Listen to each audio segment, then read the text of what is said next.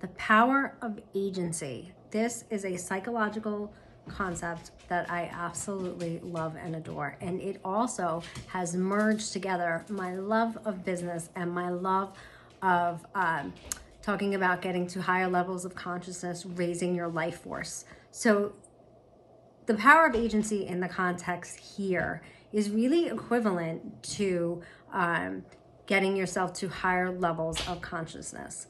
So I'm laughing because I have we planned a birthday party for my eldest daughter, and my granddaughter did the decorating, and so that banner says "It's my day." I love that.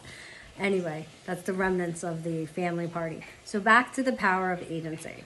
So the power of agency in this context is about raising yourself to these higher levels of consciousness. Agency is what allows you to pause, evaluate, and act when you are facing a challenge, not overreact, but to handle it head on and come up with the best solutions. Agency is about being active rather than passive, or reacting effectively to immediate situations and planning effectively for your future.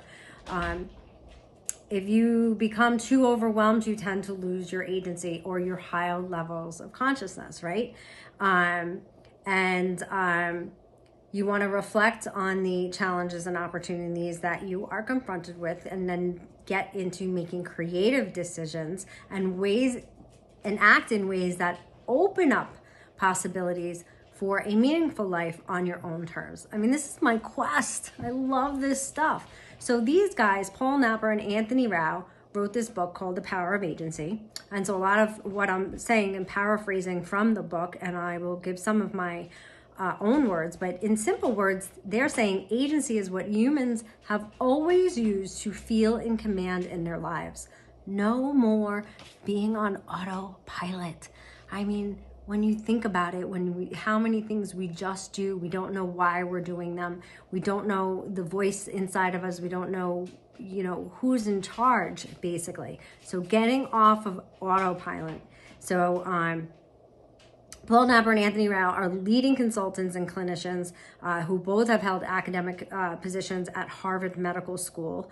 And they define agency as, ready, I love this, the ability to act as an effective agent for yourself, reflecting, making creative choices, and constructing a meaningful life. How beautiful is that? I'm going to say it again. The ability to act as an effective agent for yourself, reflecting, making creative choices, and constructing a meaningful life.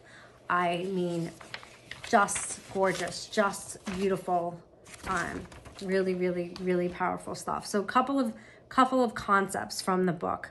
Of course, I have notes and all highlighted like crazy. So basically, it seems that those who are more confident more of the time are the ones who are feeling in charge of their life and are connected to that sense of agency, or have worked on getting to higher levels of consciousness. They report less anxiety, less overwhelm, even when placed under highly challenging and high pressure situations, right? So that was it for these guys. They said this was their eureka moment. It wasn't just that less anxious people felt more confident, but that the confidence itself fended off anxiety and moments of overwhelm. Really powerful. So the sympathetic nervous system, right, which ignites fear and aggression, is where the brain perceives that threat. And the parasympathetic nervous system, which returns the mind back to calm. They are working in this kind of roller coaster seesaw kind of way, unless you can raise your levels of consciousness or raise or have that power of agency. Okay, focusing on building agency rather than trying to reduce anxiety per se. Let the stronger sense of the power, the confidence, and agency put stresses in their proper perspective rather than primarily trying to alleviate the symptoms of stress. I love this stuff. So instead of saying, well, how do I get out of this mess? The bottom line is, if you were cultivating higher levels of consciousness and you were cultivating power of agency, you wouldn't be in the perceived mess. So really, really cool stuff. Low agency people tend to be in that near constant state of fight or flight. Their sympathetic nervous systems are always on high alert. They're anything but calm, anything but confident.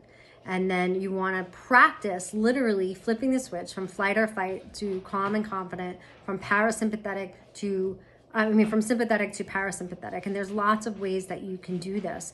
Breathing, focusing on your breath, doing Vipassana meditation, which is literally breath meditation, or doing breath work is one of the ways you can almost automatically. So when these situations arise, just take that moment, take that deep breath.